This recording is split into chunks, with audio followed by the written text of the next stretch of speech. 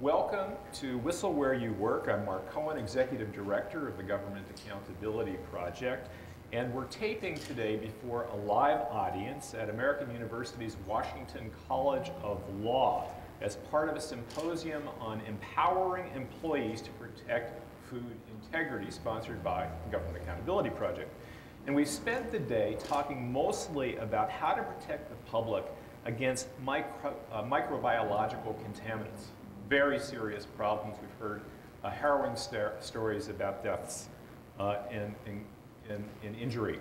But ironically, perhaps, an equally perhaps dangerous menace to public health is that of highly processed, highly palatable foods.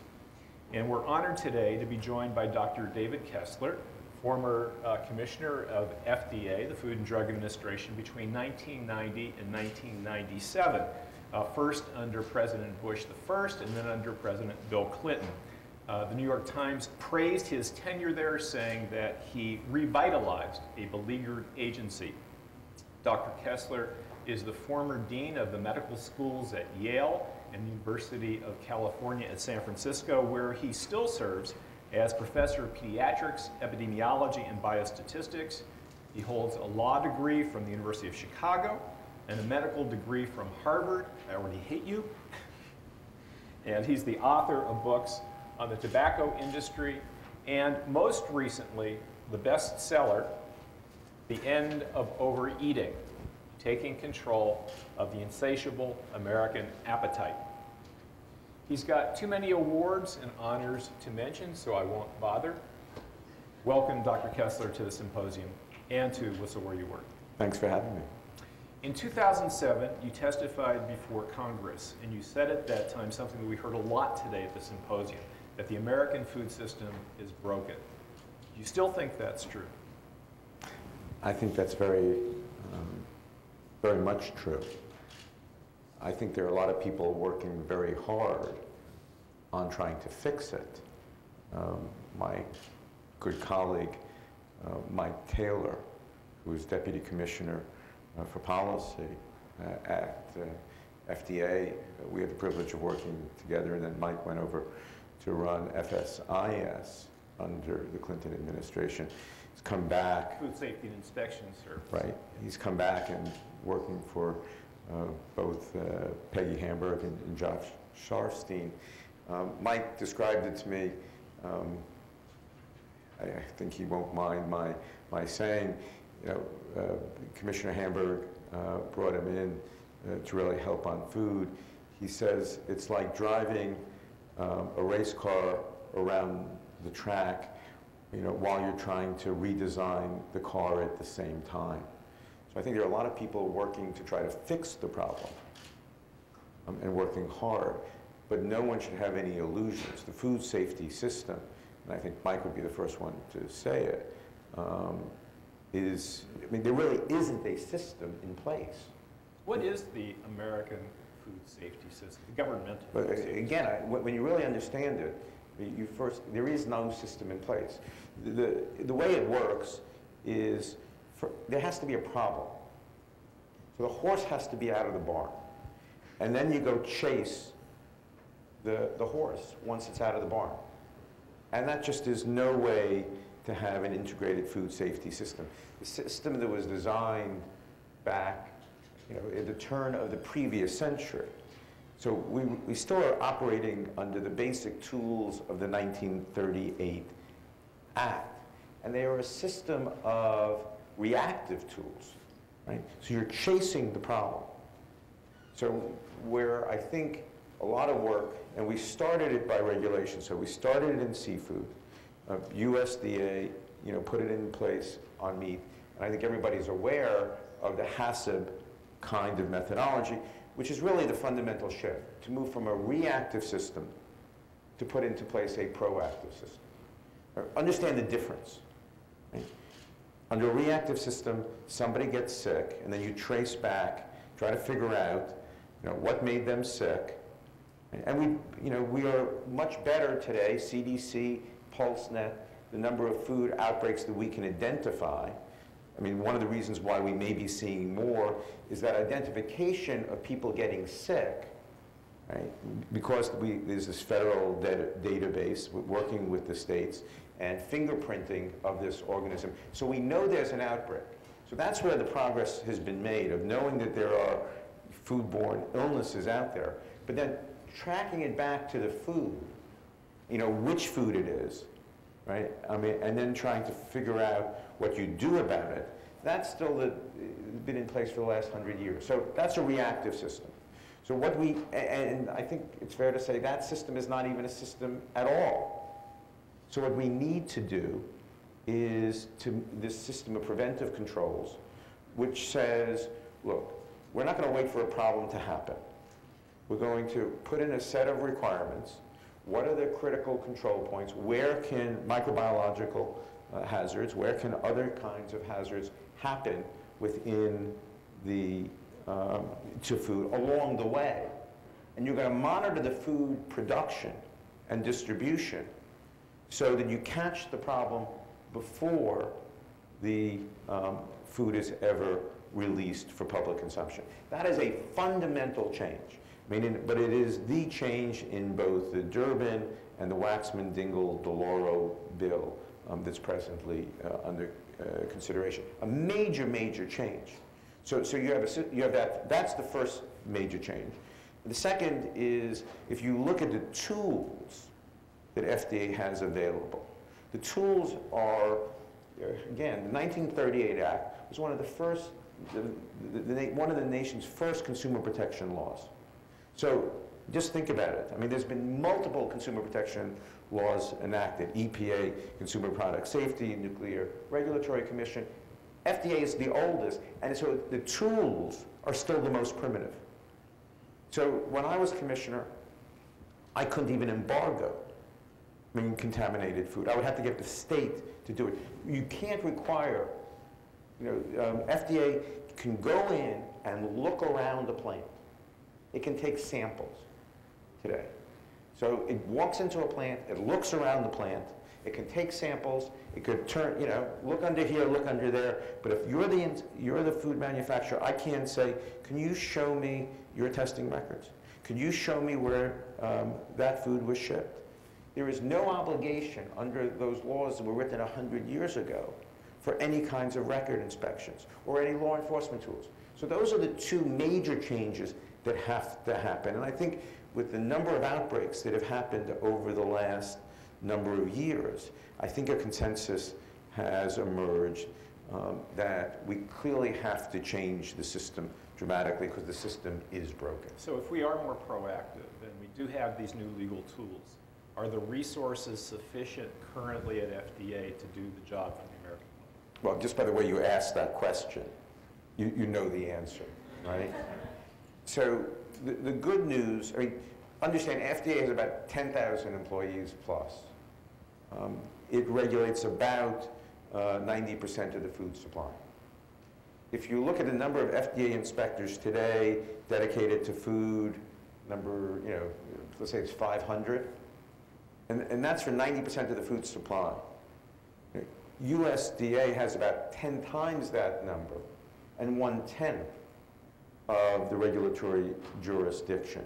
So there is this historical imbalance, in part because of different regulatory systems, but also different appropriations. So the answer is unequivocally not. Now, as part of the legislation, there is for the first time user fees, registration fees of food establishments.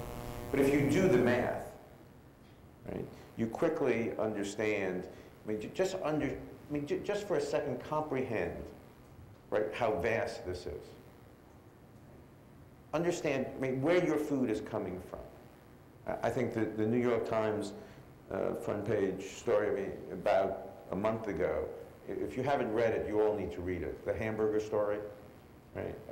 The story that basically, when you read it, and I'm not a food purist, you can't eat a hamburger. 5 different sources of where the hamburger is coming from. If you understand, our food's coming from all around the globe. Right, so our fruits are coming from Chile, our shrimp is coming from Thailand, our fish are coming from China. I mean, the enormity of the task. I mean, to feed a hungry nation, you're never going to have the resources that you need to be able to really do the jobs. I mean, the FDA is in a plan today maybe once every 10 years. I mean, that just is unacceptable.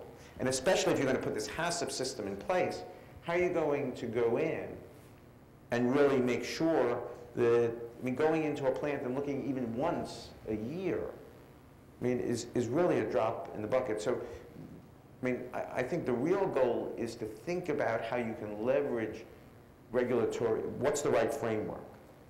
And one of the things that's very interesting to me, FDA never grew up, the FDA regulatory culture was a scientific law enforcement culture. And that's the tools that it basically grew up with over the last 100 years. It never incorporated, it really never even thought about where the whistleblower fits in. And when you think about how to leverage FDA's resources, so HACCP is in essence, you know, puts the responsibility on the manufacturer, right, to put in the system of preventive controls, and then FDA oversees that. But if you don't have the resources, how are you going to be able to leverage that? And that's why whistleblower protection and strong whistleblower protection, sort of in a modern consumer protection statute, is almost a must if it's going to be effective. Okay, and we're going to come back and talk about that at length. I want to talk to you a little bit first about your new book, The End of Overeating, because you say something very interesting. Well, if you look at the cover, what grabs your attention? So what do you look at? Oh, well, of course, the carrot cake. Carrot cake. So the question is, if you understand the cover of that jacket is designed by Chip Kidd, if you understand the cover, and it took me a while after he did it, you understand the neurobiology. I mean, what percentage of you get directed toward, when you look at that, look at the carrots, right? So there's always about one, there's one of you, right? The rest of us look at the cheesecake, so you understand the neurobiology of eating, where our attention is focused. You say that since 1980, we've had an outbreak of obesity. Before that time, that there was a kind of homeostasis in the population, that over the course of history, that adult weights at various ages were basically stable. And then all of a sudden we have this huge spike. So for instance, in 1960, since 1960 to the year 2000, across the board, adult women have increased in weight 25 to 30 pounds.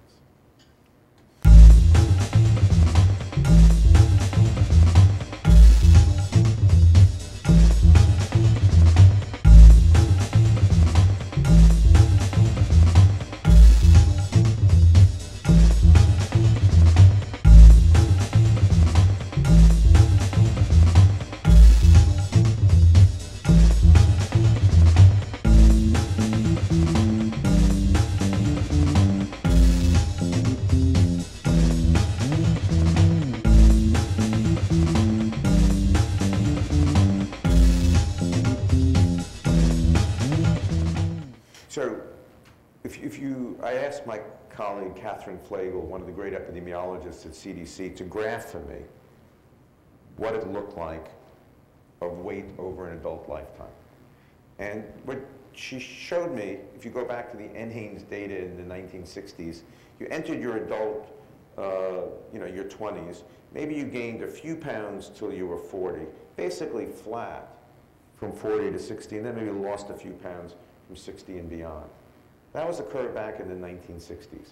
If you look at the curve today, you enter your 20s, the average male enters their 20s 18 pounds heavier.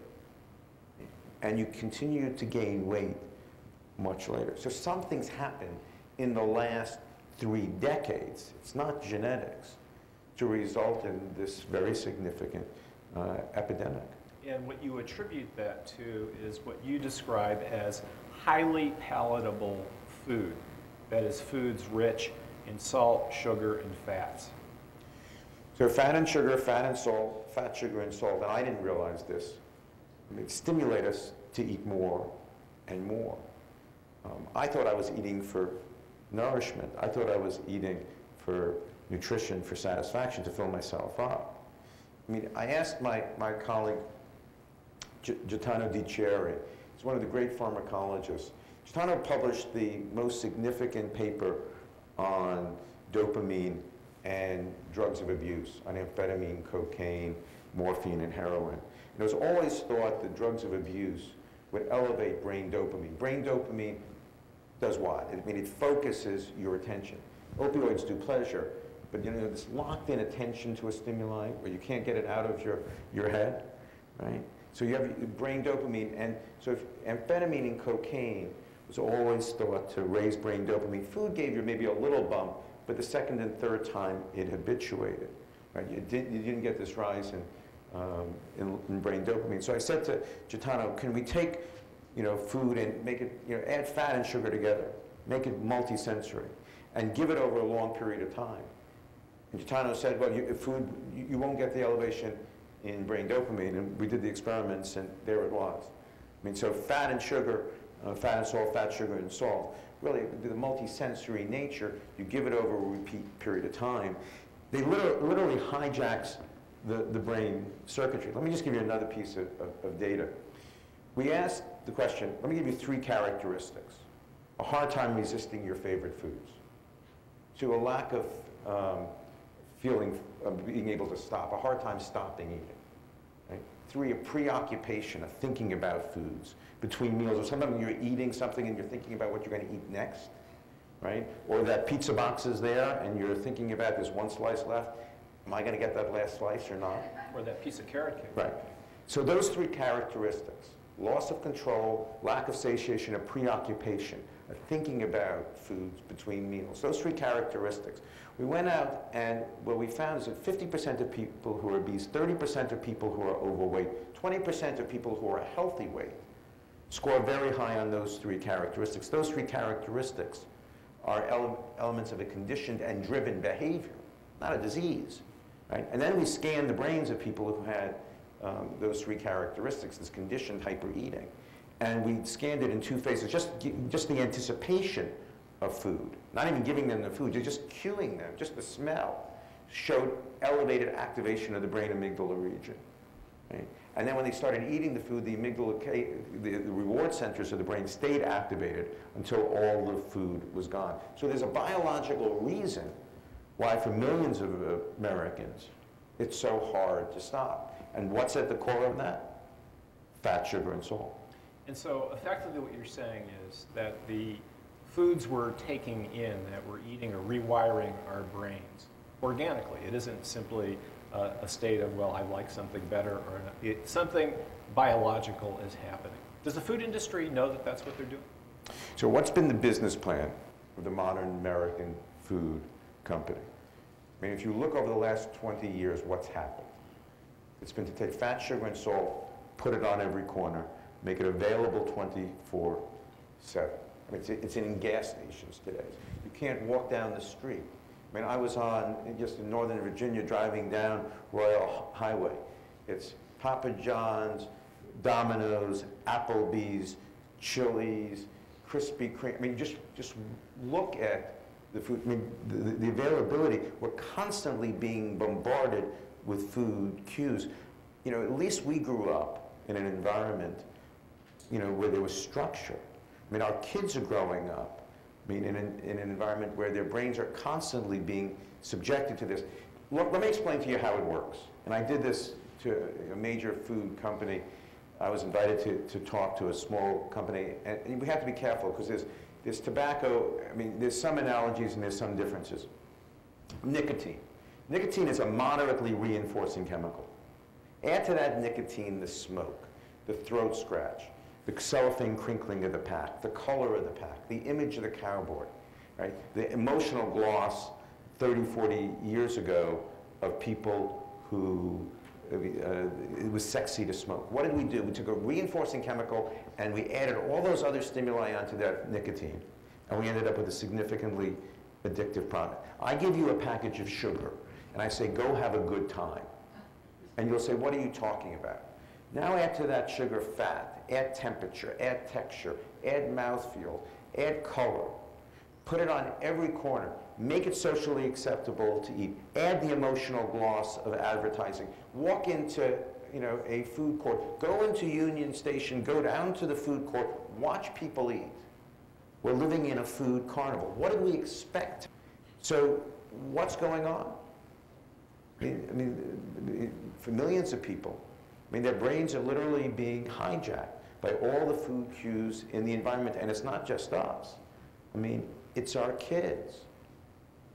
In 1994, while you were commissioner, 30 years after the Surgeon General's report linking tobacco smoking, cigarette smoking to cancer, and all sorts of other problems, it still was the case, there was a consensus that you couldn't take on the tobacco industry. You couldn't do anything about it. You commissioned a study within FDA to look at the possibility that nicotine was an addictive product. And you determined that, in fact, it was an addictive product and took regulatory action against it. But it was critical to you at that time to have inside information about how that the industry knew what they were doing, because the law requires that for you to regulate it as a drug, the industry, they need to know that that's what they're attempting to do to your brain. How did you get that information?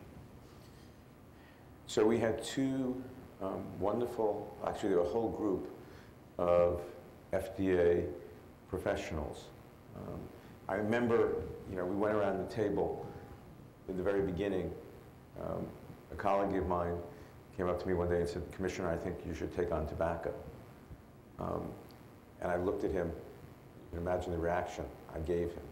So my first reaction was, "What do you think?" It was "You're crazy."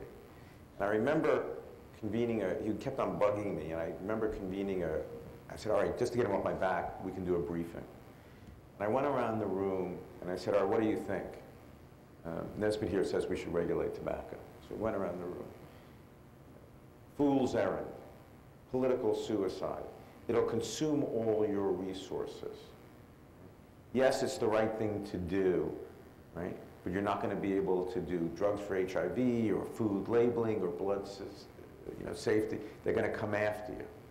General counsel, I remember, how general counsels talk, on the one hand this, on the other hand that, right? And then there was a young woman sitting next to her boss, the general counsel, who looked at me and said, "If you're willing to take on tobacco, I'm willing to spend the rest of my career working on this." Right? And I still remember that. Because it took 15 years from that meeting to fast forward, to the Rose Garden this June, where President Obama signed the bill. That persistence, staying with an issue when the cameras are on and when the cameras are off, are probably absolutely key. But the question of what did the industry know? Because what was key here? What did we really do? What was the success? Because it's important for food. What was the real success about tobacco? It wasn't about laws and regulations. We changed how this country viewed the product.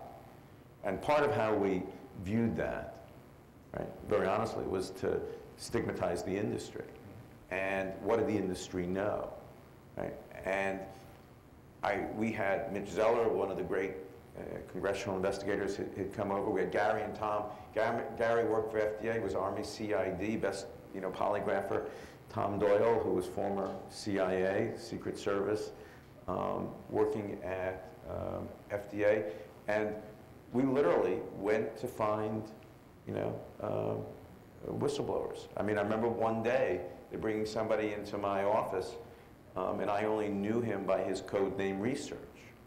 And I'm going through a telephone directory, because Gary and Tom says, "Well, I'll only talk to you, Commissioner." Right?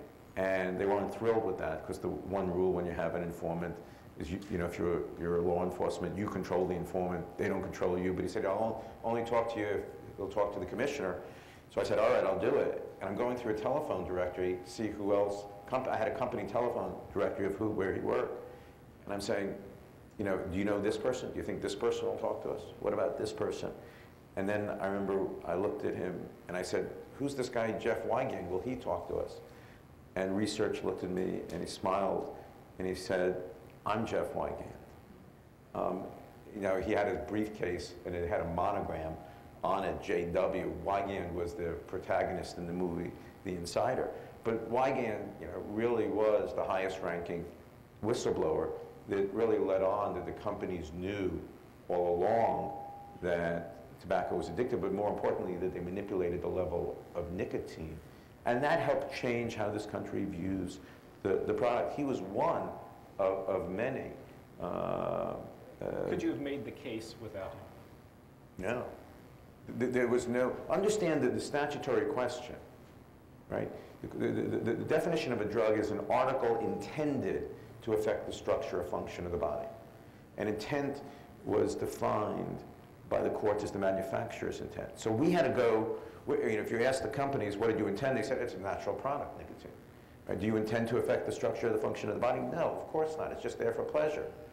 So where did we have to go? We had to go inside the industry. So we were aimed at the heart of the industry before they knew we were aimed at the heart of the industry before we even knew we were aimed at the heart of the industry. But we had to go inside the companies. And there was no way. You talk about primitive tools. We didn't have subpoena power. You don't have subpoena power when you do food.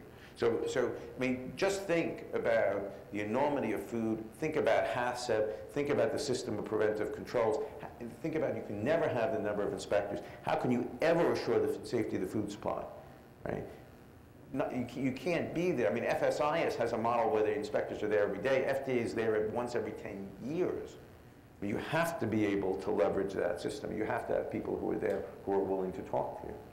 All right, well, let's bring this back around again. You were able to establish that there was an intent on the part of the tobacco industry to addict people through nicotine.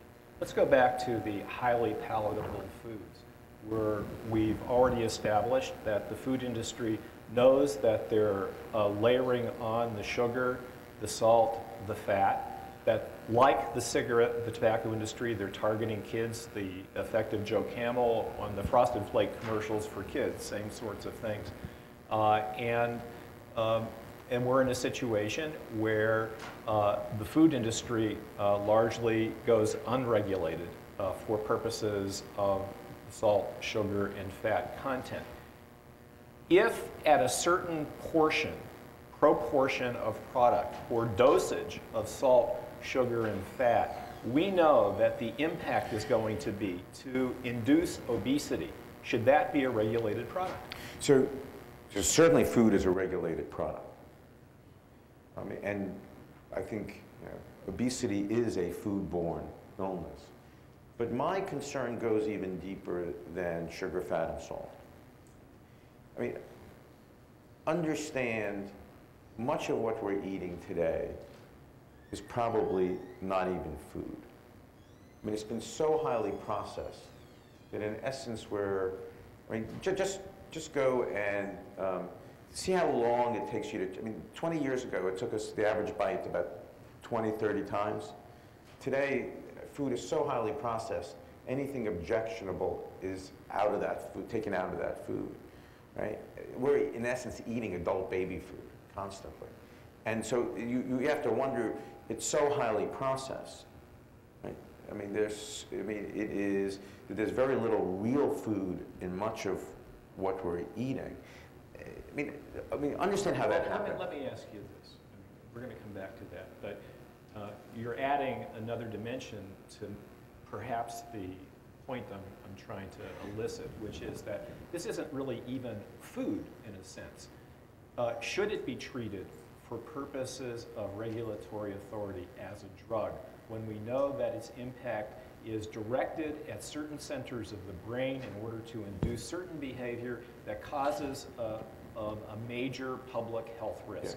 Yeah. So drugs you want to test for both safety and efficacy. You want to make sure the drug does what it says it does on the label. Food, you're concerned primarily with safety. My concern is that I think there is a great deal of issues on microbiological contaminants, but I think there also is very significant problems on the adulteration side. Right? And I think much of what, I have concerns that we really don't have a full handle on what's really being added to our food in many instances and what is real. I mean, there's a basic premise that you have to, that you learn when you're a regulator, right? If you could sell something, right? I mean, if there's an economic markup, right, of any significant proportion, and you can make it look like that product.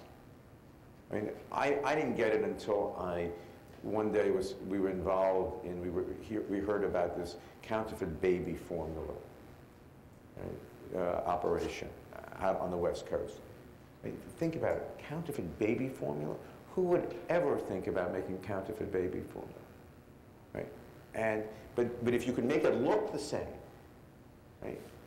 And you can, so that there's that economic incentive. I mean, my guess is significant. If you look at juice, if you look at the number of products, I mean, if you really went and you analyzed what's in this food, the economic incentive is great enough so you could be sure there's significant adulteration going on out there. Without even proving it, I can tell you that it's happening based on that economic model. And that concerns me greatly. It's not just sugar and fat and salt, it's also what's being added to our food and what is real compared to what's on the label. Well, let's talk about perhaps how to attack this at its source. Author Michael Pollan wrote an op-ed in the New York Times in September in which he argued that perhaps the most important part of federal health care reform legislation isn't the public option for insurance, that it's ensuring that once that pre-existing conditions are covered, because once pre-existing conditions are covered and the health insurance companies can't just deny coverage to people or dump people that they don't want, they're going to have a real vested interest in taking on the obesity crisis because it's going to bankrupt them otherwise. And taking on the food industry. I think there are I think Michael Pollan, I'm a great fan. I think the whole movement, he and Alice Waters, to moving toward real food is key. I think there are strong arguments for the public option. I wouldn't want to, and I think it is important. I always find it interesting that those, on the industry side, on the corporate side, always says, look, the government isn't efficient. We're in the private sector is much more efficient. But now we say if there's a public option, they're going to put us out of business. So if the government's inefficient and they're more efficient, why will they be put out of business? So I don't understand I think there's a strong argument for a public option, but there is no question. But we got to be very careful on where this is heading over the next couple of decades, because you're going to see discriminatory practices, and this concerns me greatly.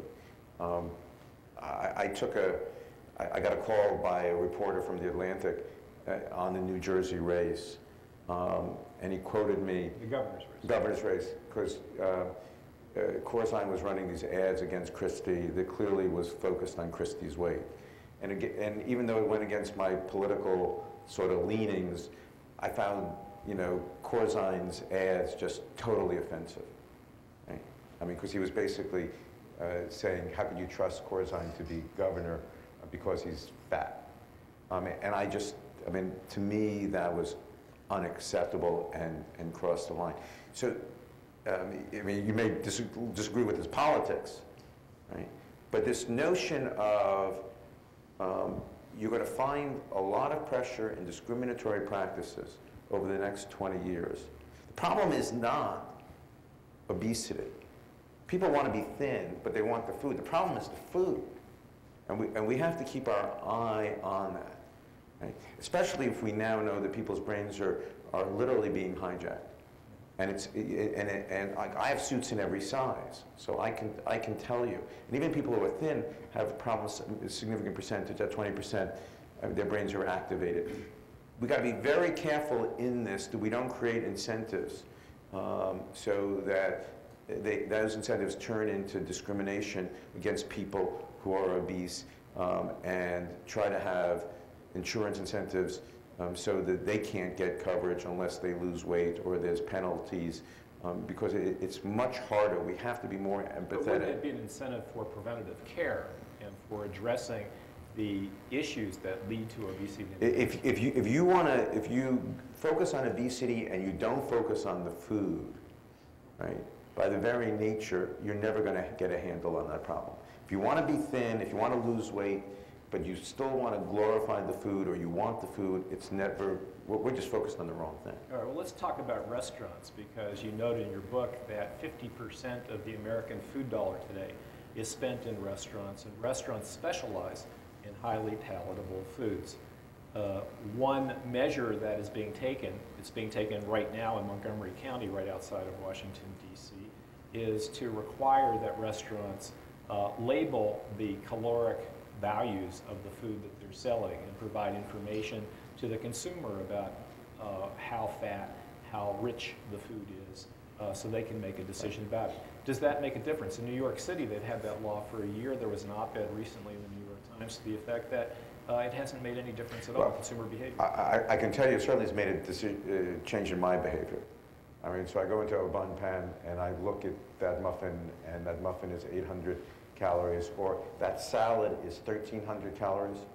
You ever wonder how you can make a salad that energy dense, right? When a hamburger has 400 calories and a salad has 1,400 calories, I mean, it is. I mean, I think it does change behavior, but understand why those laws are so important. It's not just the effect on the consumer.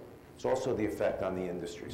So if you walk into I walked into Chili's, and they used to have the Awesome Blossom. I remember the Awesome Blossom. And all of a sudden, it wasn't on the menu. So I said to the person behind the counter, why not? He said, well, the California menu law had gone into effect. And I said, what? He says, yeah, well, the Awesome Blossom, according to him, I don't know this, I mean, had some 3,000 calories. Right? And when they had us with the California menu labeling, the company didn't want to label it as 3,000 calories, so it took it off the menu and came up with something else. So understand, I mean, whether that's true, I mean, what actually happened in that story, the fact is there are incentives, that labeling creates incentives for manufacturers to redesign their products, right, so that they're not as outrageous. I mean, I had to go, the Washington Post outed me, because to do the book, I went dumpster diving, because we worked on that nutrition facts panel on all processed foods, right, back in the 90s. But there was nothing the equivalent in restaurants. So I literally had to go dumpster diving for a year to find out what is being added to the food. And our food is being layered and loaded with sugar, fat, and salt. I mean, and again, I think there is, you look at the concerns beyond microbiological. I mean, added fat, added sugar should be on the label. Should be on the nutrition facts panel, because it'll create the incentive. There has to be, calorie labeling right there on the menu, right? I mean, next to the product.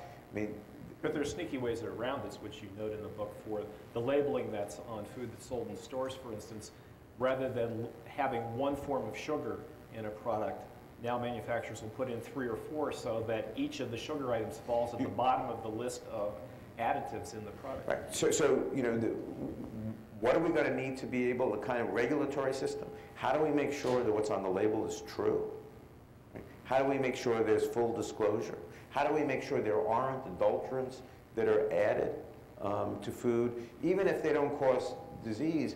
Is there economic adulteration? So it's not just microbiological hazards. It's not just sugar, fat, or salt. I mean, there is an enormous amount of work to be done in the food area. And this takes us back to the beginning, what you were talking about in terms of the inability based on of the resources that exist for FDA or USD or whomever is regulating in the food context, especially at the retail level. Let's say there is food labeling. Who is going to blow the whistle on? Right. So that is fundamental. I mean, and what you basically have today is a system where everybody's going like this. Right? Because if your food is being shipped in from overseas and you have the distributor and wholesaler, and who's responsible along that chain? I mean, and the answer is everybody has to be responsible. I mean, including the purveyor, of the product. And if you recognize that we need to prevent problems from happening. And you can only prevent problems from happening is if you put systems in place in the plant. And we really should also talk about putting, the thing we have not talked about, and it's not talked about enough, but something that's going to have to be thought about. If you really want to eliminate O157 and other microbiological hazards, you can't just do it in the plant. You're going to have to go onto the farm. And that is, we have to recognize, is politically treacherous for any administration. But that's sort of the thing that has not been fully brought out. But if we're going to make those roads, but just staying, you're going to have to be inside the industry, right? If you're going to put a system of preventive controls, you're going to be inside the industry on microbiological contaminants, on what's on the label, and on adulterants. And there is no way, right, that FDA is ever going to have the resources, no matter, even if you give them all the resources in the world, to be able to uncover that. So as we think about, as we think about regulatory frameworks, I mean, and here's the great opportunity, right? Because we have, I mean, they're up, and it shouldn't just be, specialized just in the food area. I mean, we have to get to the point where it's across, important products. Right? You have it, you have it in ground, in transportation, you have it in nuclear regulatory, you have it in a number of areas, certainly in the food area. Thinking of putting in whistleblower protection is key. And FDA has never really thought about it. It's not been, I mean, it's recently, I mean, certainly in the medical device center, it's becoming more prominent. But, I will admit, in the 7 years I was commissioner, I don't think, there was one whistleblower, except in the tobacco case, where it was key. It wasn't part of the regulatory system. And so if and HR, it needs to be. And if HR 2749 S510 become law, how do you anticipate that will alter that context for workers in the food industry coming forward? So I think, it's an important step, right? It is a very important step to have whistleblower protection, right? And then you want whistleblower, and as you and as GAP know, better than anyone else, there's all different levels of protection, right?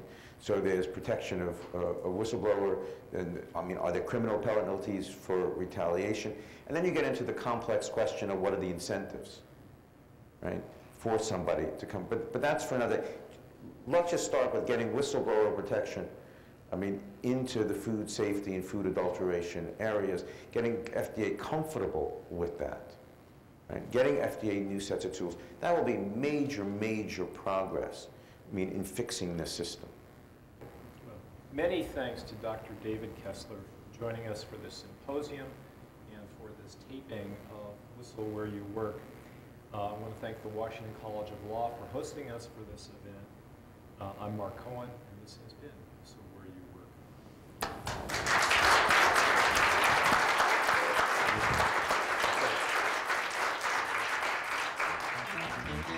Work.